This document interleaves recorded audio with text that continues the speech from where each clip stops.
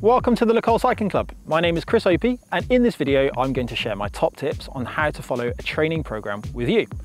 When following a training program, there are some crucial tips which can really help you get the most out of it. If you've never followed a training program before, over on the LCCC training page, we now have over 6 months worth of training if you were to follow them consecutively. There's something there for everyone, right from beginner through to an advanced cyclist. If you haven't checked them out already, they're free to access, and I suggest you do so now.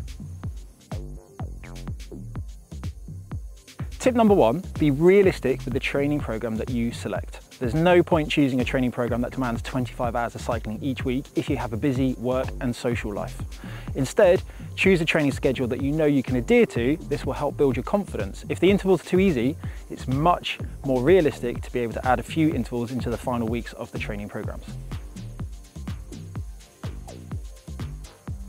Tip number 2 comes up fear of contradicting myself, and that is be ambitious. Whilst you should be realistic with the amount of volume you select, you should be ambitious with the type of schedule that you select, because it should be a bit of a challenge. And when you complete this challenge, that will help build your confidence. What I mean by this is perhaps select something which is a little bit outside of the sort of training you normally do.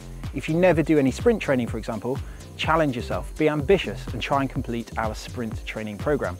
If you've never done a 6-week training program and you normally do the 3-week ones, challenge yourself there, be ambitious and achieve that 6-week training program. This will help build your confidence as well as your fitness. Tip number 3, rest days. You must adhere to your rest days properly. The only time that we actually get stronger is when we recover. Training is designed to break your body down, and it's the recovery that actually makes us stronger. The training provides the stimulus, the recovery provides the strength. If your training program says rest, even if you still feel fresh, it's really important to take that day off.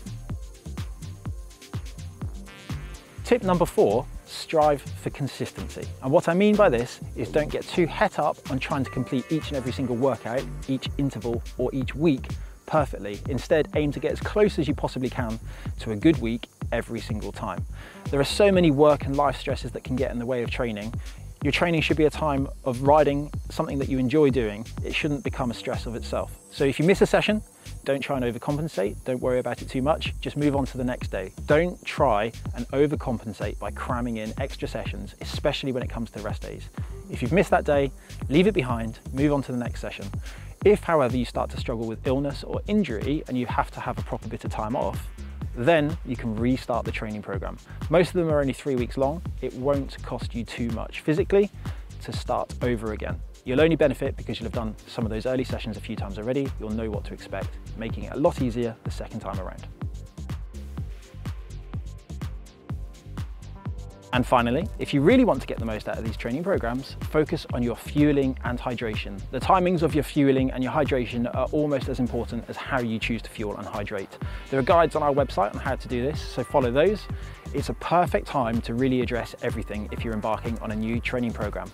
Why not see just how fit you can get yourself in the 3 to 6 weeks by doing everything as well as possible all at once. Hopefully you find these tips useful. I've always adhered to these tips, and it's always paid off when following a really strict training program when working towards a big event or race in the future.